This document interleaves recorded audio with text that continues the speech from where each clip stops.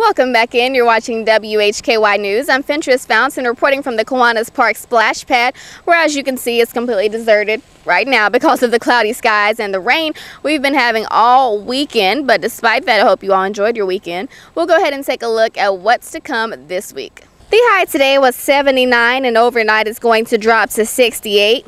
Tomorrow in Boone, expect cloudy skies. Temperatures may reach 72 and drop down to 57. Around 77 in Hickory with cloudy skies expected for tomorrow with a low of 64. In Charlotte, the high is going to be around 81 with a low of 68. There is a 40% chance of rain in that area. 70% chance in Rock Hill. The high is going to be around 77 with a low of 66. After tomorrow, on Wednesday, we're expecting partly sunny skies. Temperatures may get up to around 90 and drop down to 64. Thursday is going to bring lots of sunshine for us. Same thing goes for Friday. It's going to be hot, so this splash pad will probably be filled with kids once again, but not today.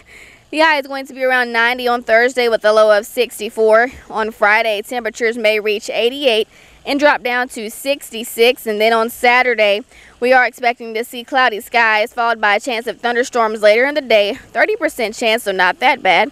The high may get up to around 88 and drop down to 68 overnight. So that's your weather forecast. A bit of a mix this week. Cloudy skies followed by a mix of sunshine the next few days after that. And temperatures are fluctuating in the 70s and 80s. So it's remaining hot in the Hickory metro area. As always, you can visit our website, WHKY.com, for continuous updates and changes on the forecast. And stick around because local sports is coming up next with Jason Savage. So don't go anywhere. Reporting from Kiwanis Park Splash Pad, I'm Fentress Fountain. We'll be right back after this.